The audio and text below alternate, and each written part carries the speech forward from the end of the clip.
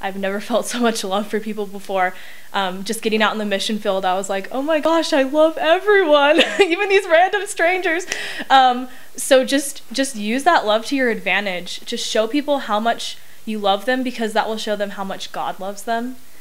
And just for the people that I taught and that converted to the gospel, I still feel an incredible sense of love for them. And that's such a blessing that as a missionary you get to experience that little part of God's love for his children.